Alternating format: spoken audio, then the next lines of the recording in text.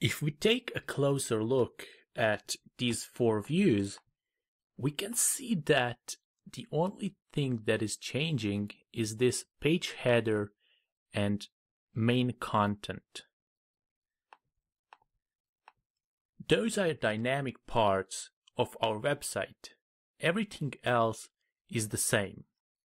So we are going to create a master layout which is going to be a skeleton for all the other views. So this view would only contain page header and main content. So under the views folder, let's create a new directory named layouts. Now under the layout, we're going to create a new file which is going to be named master.blade.php. Now I'm going to take this code and paste it here. So remember, we said that the only dynamic parts of the website is page header and main content.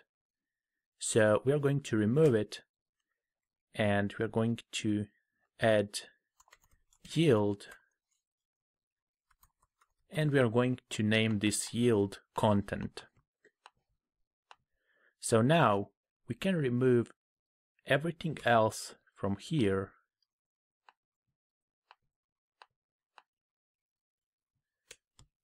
and put this in a section named content.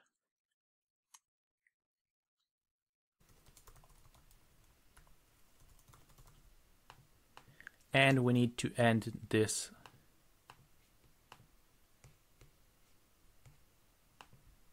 and we need to remove this hr as well.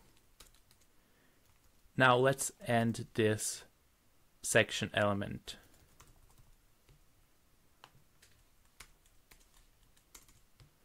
Now we need to tell this view that it needs to be extended by the master.blade.php.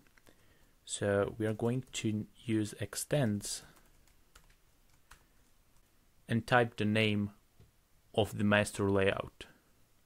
So it's going to be under the layouts directory and its name is master. So let's take a look at the front page, and as you can see, we only have this code here, but everything else is here. So we can do the same for these three views as well.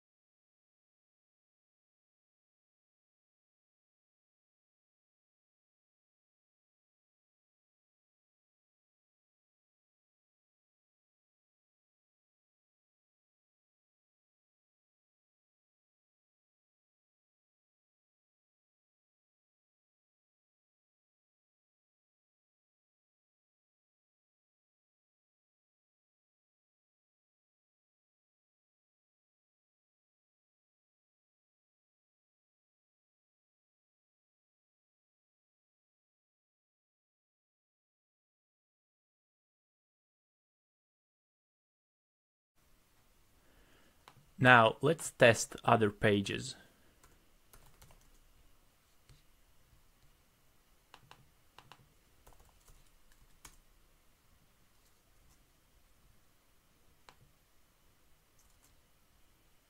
Now, for some reason, this single post is not picking up the JS and CSS files. And if you take a closer look at the console, you can see that it's trying to include assets from the post, which doesn't exist. And that is because we have two-level URL. So we need to do changes in the master and simply add a slash before the assets. And let's try it again. And as you can see, it's picking up the CSS and JS. And the last page is contact. And as you can see, it works as well.